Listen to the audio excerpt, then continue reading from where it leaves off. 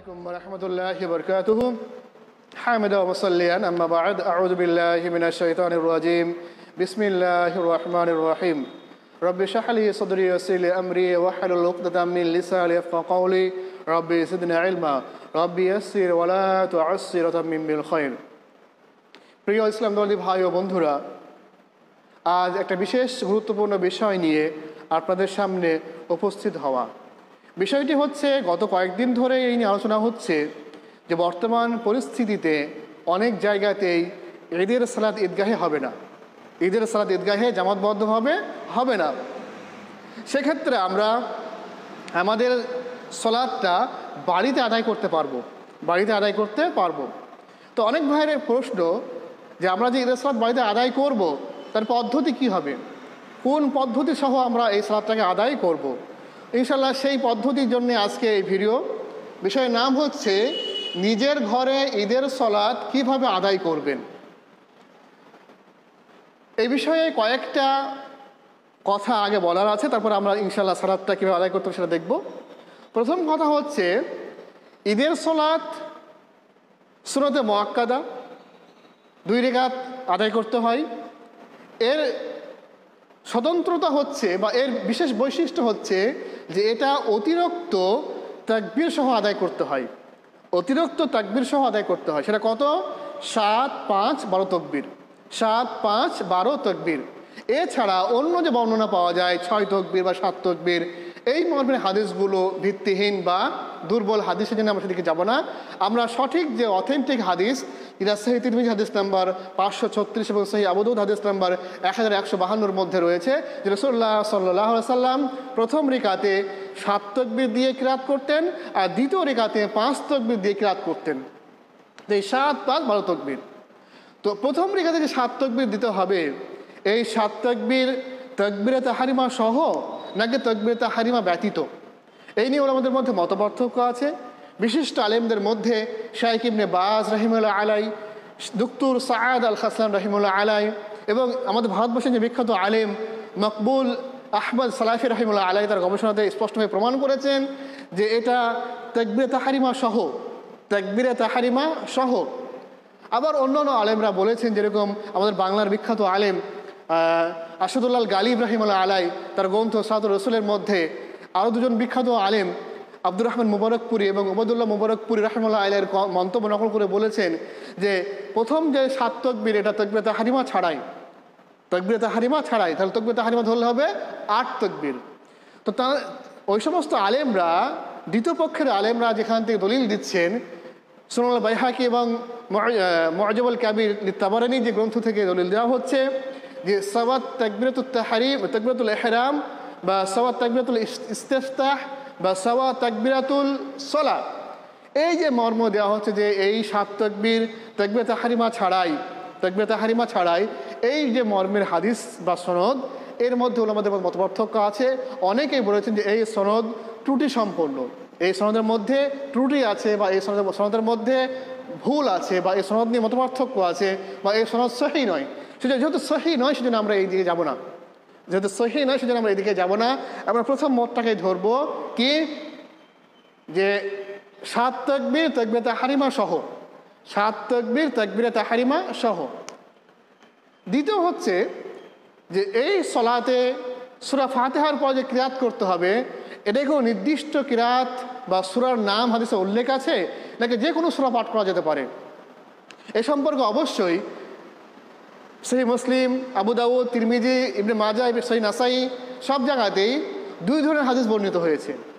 এক ধরনের হাদিসে বলা হয়েছে যে রাসূলুল্লাহ সাল্লাল্লাহু আলাইহি সাল্লাম ঈদের সালাতে সাব্বিহ ইসমা রাব্বিকাল আ'লা এবং হাল আতাকা হাদিসুল গাশিয়া, সূরা আ'লা এবং সূরা গাশিয়া দিয়ে সালাত আদায় করাতেন। আবার অন্য বর্ণনা এসেছে রাসূলুল্লাহ সাল্লাল্লাহু আলাইহি সাল্লাম ঈদের এবং কুরবানির সালাত কফ, আল কুরআনুল মাজিদ এবং সূরাতুল কামার পাঠ করতেন। তো এই 4টি সূরার নাম মাসনুন সূরা হিসেবে বর্ণিত হয়েছে। তো উচিত হচ্ছে এই 4টি সূরার মধ্যে কোনো দুটো 2 রাকাতে পাঠ করা, এই 4টি সূরার মধ্যে কোনো দুটো 2 রাকাতে পাঠ করা। এবার যদি কোনো ভাইয়ের এই সূরা মুখস্থ না থাকে তাহলে সে কোরআনের যে কোনো সূরা দিয়ে এই সালাত আদায় করতে পারবে। কারণ আল্লাহ রাব্বুল আলামিনের সাধারণ নিয়ম হচ্ছে ফাকরাউ মা তায়াসসারা মিনাল কোরআন, কোরআনের মধ্যে তোমার যেটা সহজ মনে হবে তুমি সেটাই পাঠ করো, কোনো বাধা নেই। তো অবশ্যই মাসনুন হচ্ছে ওই 4টি সূরার মধ্যে কোনো দুটো পাঠ করা। যদি ওই 4টির মধ্যে কোনো দুটো মুখস্থ না থাকে তাহলে আমরা অন্য সূরা দিয়ে এই সালাত আদায় করতে পারবো। তৃতীয় কথা হচ্ছে যে এই সালাতে খুতবা লাগবে কি লাগবে না, খুতবা লাগবে কি লাগবে না, এই মর্মে ওলামাদের মধ্যে কিছু মতামত দেখা যাচ্ছে। কেউ বলছেন যে খুতবা দিতে হবে, কিন্তু এর পক্ষে কোনো দলিল নেই, এর পক্ষে কোনো দলিল নেই। কারণ আমরা যে হাদিস থেকে দলিল দিচ্ছি যে বিশেষ প্রয়োজনে ঈদগাহে সালাত না হলে আমরা বাড়িতে ঈদের সালাত আদায় করতে পারবো, সেই হাদিসে খুতবার কোনো উল্লেখ নেই। শুধুমাত্র এতটুকু বর্ণিত হয়েছে যে আনাস বিন মালিক রাদিয়াল্লাহু তাআলা আনহু তার বাসস্থান জাবিয়া নামক স্থানে অবস্থান করছিলেন। আন্নাহু কানা ইয়াকুনু ফি মানজিলিহি বিজাবিয়া, তিনি তার বাসস্থান জাবিয়া নামক স্থানে অবস্থান করছিলেন। ফাইযা লাম ইয়াশহাদুল ঈদা বিল বাসরা, যখন তিনি বাসরার ঈদগাহে উপস্থিত হতে পারলেন না বা যেতে পারলেন না, জামা আহলাহু ওয়া ওয়ালাদাহু ওয়া মাওয়ালিয়াহু, তিনি তার পরিবার, তার সন্তান সন্ততি এবং তার স্বাধীন গোলামদেরকে একত্রিত করলেন। সুম্মা ইয়ামুরু মাওলাহু আব্দুল্লাহ বিন আবি উতবা ফাসাল্লা বিহিম রাকাতাইন, অথবা তিনি তার স্বাধীন গোলাম আব্দুল্লাহ বিন আবু উতবাকে আদেশ করলেন যেন তিনি তাদেরকে 2 রাকাত সালাত আদায় করিয়ে দেন। দেখেন, শুধুমাত্র 2 রাকাত সালাতের কথা বর্ণিত হয়েছে, খুতবার কথা বর্ণিত হয়নি। এছাড়া অন্য কোনো জায়গাতেও খুতবার কথা বর্ণিত হয়নি। সেটা যারা বলছেন যে খুতবা দিতে হবে, সেই সমস্ত আলেমদের কাছে আমার রিকোয়েস্ট যে আপনারা এই নিয়ে আরেকবার ভাববেন, কেননা এই পক্ষে কোনো দলিল নেই, বরং এর বিপক্ষে ওলামারা বলেছেন। এরকম সৌদি আরবের জেনারেল মুফতি, বিখ্যাত আলেম সামাহাতুল শাইখ আব্দুল আজিজ আল শেখ, তিনি বলেছেন যে খুতবা দেওয়া প্রমাণিত নয়, খুতবা দেওয়া প্রমাণিত নয়। এরকম বর্তমান যুগের বিখ্যাত আলেমদের মধ্যে একজন হচ্ছে ডক্টর সাঈদ আল খাসলান, তিনিও বলেছেন যে খুতবা দেওয়ার কোনো প্রমাণ নেই। এবং আমরা স্পষ্ট হাদিসে দেখতে পাচ্ছি যেখানে খুতবার কোনো উল্লেখ নেই। মুসান্নাফ আব্দুর রাজ্জাক 3য় খণ্ডের 332 পৃষ্ঠা, হাদিস নাম্বার 5855, শরহ মাআনিল আসার 4th খণ্ডের 348 পৃষ্ঠা, হাদিস নাম্বার 7289, ইসনাদ সহিহ আলা শর্তে শাইখাইন, ইমাম বুখারী মুসলিমের শর্ত অনুযায়ী এই হাদিসের সনদ সহিহ। তো খুতবা দেওয়া লাগবে না, খুতবা দেওয়া লাগবে না।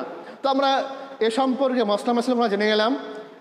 একটা বিষয় জানা হচ্ছে যে আমরা যে তাকবীর তাহরিমা দেব বা অন্য যে তাকবীর দেব, এর মধ্যে কোনো দোয়া পাঠ করতে হবে কিনা, অর্থাৎ একটা তাকবীর দিয়ে আর একটা তাকবীর শুরু করার পূর্বে এই মধ্যখানে কোনো দোয়া পাঠ করতে হবে কিনা, এই মর্মে ইরওয়াল গালিলের মধ্যে হাদিস নাম্বার 642-এর মধ্যে একটা হাদিস বর্ণিত হয়েছে, একটা আসার বর্ণিত হয়েছে ইবনে মাসউদ রাদিয়াল্লাহু আনহু আসার, যেখানে উতবা বিন আমির রাদিয়াল্লাহু তাআলা আনহু জিজ্ঞাসা করছেন ইবনে মাসউদ রাদিয়াল্লাহু আনহুকে যে আপনি তাকবীরে তাহরিমা বা অন্য তাকবীরগুলো কিভাবে দিতেন বা এর মধ্যে আপনি কোনো দোয়া পাঠ করতেন কিনা।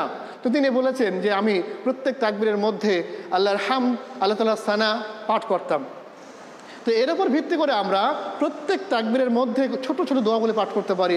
আলহামদুলিল্লাহ, সুবহানাল্লাহ, আলহামদুলিল্লাহ, আল্লাহু আকবার, লা ইলাহা ইল্লাল্লাহ, এই ধরনের যে সমস্ত দোয়াগুলির মধ্যে আল্লাহ তাআলার প্রশংসা রয়েছে, আল্লাহ তাআলার হামদ সানা রয়েছে, সেগুলো আমরা পাঠ করতে পারি, সেগুলো আমরা পাঠ করতে পারি। তো এবার আমরা ইনশাআল্লাহ পদ্ধতিটা জেনে নিচ্ছি। কিবলামুখী হয়ে দাঁড়াচ্ছি, ইমাম আগে দাঁড়াবে। যদি ওই পরিবারে শুধুমাত্র একজন পুরুষ থাকে তাহলে সেই ইমামের ডান দিকে দাঁড়াবে। আর যদি একের অধিক পুরুষ হয়, 2, 3, 4, 5, 6, তাহলে সমস্ত পুরুষ ইমামের পরে একটা লাইনে দাঁড়াবে। আর বাড়ির অন্যান্য মহিলারা, সে স্ত্রী, মা, বোন, খালা, সকলেরাই 2য় লাইনে দাঁড়াবে। ইমাম 1 লাইনে, পুরুষরা 2য় লাইনে, আর মহিলারা 3য় লাইনে। আর যদি একজনই পুরুষ হয় তাহলে সেই ইমামের বাম দিকে দাঁড়াবে। আর যদি একজন পুরুষ একজন মহিলা 2জন মাত্র হয় তাহলে ইমাম আগে দাঁড়াবে আর মহিলা একা পিছনে দাঁড়াবে। তো এইভাবে যেমন দাঁড়িয়ে গেলাম আমরা। প্রথমে আমরা আল্লাহু আকবার তাকবীর তাহরিমা দিয়ে বাইদ বানি পাঠ করবো, আল্লাহ বাইদ বাইনি ওয়া বাইনা খাতায়া, একটা তাকবীর হলো। আবার আল্লাহু আকবার, 2য় তাকবীর দিলাম। এবার আমরা ছোট্ট করে দোয়া পাঠ করবো, সুবহানাল্লাহ, আলহামদুলিল্লাহ, আল্লাহু আকবার, লা ইলাহা ইল্লাল্লাহ। আবার আল্লাহু আকবার, 3য় তাকবীর হলো, আবার দোয়া পাঠ করবো, আবার আল্লাহু আকবার, 4র্থ তাকবীর হলো। এভাবে আমরা 7টা তাকবীর দেবো। আর প্রত্যেকটা তাকবীরের মধ্যেখানে আমরা ছোট ছোট করে দোয়া করব। এরকম করে নয় যে বিভিন্ন জায়গাতে আল্লাহু আকবার, আল্লাহু আকবার, আল্লাহু আকবার, একদম খুব স্পিডে 7টা তাকবীর দেয়, এরকম করে নয়। অবশ্য যে প্রত্যেকটা তাকবীরের মধ্যে যে দোয়া পাঠ করতে হবে এই যে কথা, এটা ইবনে মাসউদ রাদিয়াল্লাহু তাআলা আনহু নিজস্ব আমল। রাসূলুল্লাহ সাল্লাল্লাহু আলাইহি ওয়াসাল্লাম থেকে এই ধরনের কোনো হাদিস বা কোনো প্রমাণ বর্ণিত হয়নি যে রাসূলুল্লাহ সাল্লাল্লাহু আলাইহি ওয়াসাল্লাম এই তাকবীরের মধ্যে দোয়া করেছেন কি করেননি, বা অন্যান্য সাহাবারা খলিফা রাশিদিনরা এরকম দোয়া করেছেন কি করেননি, এরকম কোনো বর্ণনা বর্ণিত হয়নি। কিন্তু যেহেতু ইবনে মাসউদ রাদিয়াল্লাহু আনহু থেকে এই বর্ণনা বর্ণিত হয়েছে, তো আমরা তার যে আমল সেটা আমরা আমল করতে পারি এবং সেই আমল অনুযায়ী আমরা প্রত্যেক তাকবীরের মধ্যেখানে দোয়া পাঠ করতে পারি। তো এইভাবে আমরা 7টা তাকবীর দেওয়ার পরে এবং 7টা তাকবীরের মধ্যে আমরা ছোটো ছোটো দোয়া পাঠ করার পরে আউযু বিল্লাহি মিনাশ শাইতানির রাজিম, বিসমিল্লাহির রহমানির রহিম, আলহামদুলিল্লাহি রাব্বিল আলামিন, আর রহমানির রহিম, সূরা ফাতিহা পাঠ করলাম। আবার বিসমিল্লাহির রহমানির রহিম বলে সাব্বিহিসমা রাব্বিকাল আ'লা পাঠ করলাম। আল্লাহু আকবার, রুকুয়ে গেলাম, সামিআল্লাহু লিমান হামিদা বলে উঠলাম, রব্বানা ওয়ালাকাল হামদ পাঠ করে সাজদায় গেলাম, 2টি সাজদা করলাম, আবার উঠে গেলাম, আবার উঠে এবার এখানে আবার 5টা অতিরিক্ত তাকবীর লাগবে। এইভাবে আমরা 5টা তাকবীর দেবো। আল্লাহু আকবার, ছোট্ট দোয়া পাঠ করব, আবার আল্লাহু আকবার, দ্বিতীয় তাকবীর হলো ছোট্ট দোয়া পাঠ করব, আবার আল্লাহু আকবার, এভাবে 5টা তাকবীর দেবো। আর 5টা তাকবীরের মধ্যেখানে ছোট ছোট দোয়া পাঠ করব, যার মধ্যে আল্লাহ তাআলার হামদ রয়েছে, সানা রয়েছে। এভাবে 5টা তাকবীর দেওয়ার পরে আবার বিসমিল্লাহির রহমানির রহিম বলে সূরা ফাতিহা পাঠ করব, আবার বিসমিল্লাহির রহমানির রহিম বলে সূরা ফাতিহার পরে দ্বিতীয় সূরা হাল আতাকা হাদিসুল গাশিয়া পাঠ করব। এভাবে আমরা কিরাত শেষ করে আবার আল্লাহু আকবার রুকুতে গিয়ে, রুকু থেকে উঠে আবার সাজদায় গিয়ে 2 সাজদা দেওয়ার পরে তাশাহুদে বসে বৈঠকের পরে আসসালামু আলাইকুম ওয়া রাহমাতুল্লাহ, আসসালামু আলাইকুম ওয়া রাহমাতুল্লাহ, সালাত শেষ। আর খুতবা দেওয়ার কোনো প্রয়োজন নেই, কারণ খুতবা দেওয়ার দলিল গ্রহণযোগ্য মানে অথেন্টিক নয়, বা এই সমর্থনে কোনো দলিল নেই। আর এটা অবশ্যই মানুষের জন্য, অনেক মানুষই পারবে না খুতবা দিতে, যেহেতু পারবে না আর দলিল নেই, সেজন্য এই নিয়ে মতপার্থক্য করার কোনো মানে হচ্ছে না, বা এটা কোনো যুক্তিযুক্ত মন্তব্য বলে মনে হচ্ছে না। সেজন্য আমরা এই পরের কোনো খুতবা দেওয়ার প্রয়োজন নেই, যেটা আমরা আগেই প্রমাণ পেয়েছি। তো এইভাবে আলহামদুলিল্লাহ আমরা 2 রাকাত সুন্নতে মুআক্কাদা আমরা আমাদের বাড়িতে আদায় করবো। আল্লাহ তাআলা আমাদের সকলকে সঠিক ইসলাম মানার তৌফিক দান করুন। আসসালামু আলাইকুম ওয়া রাহমাতুল্লাহি ওয়া বারাকাতুহু।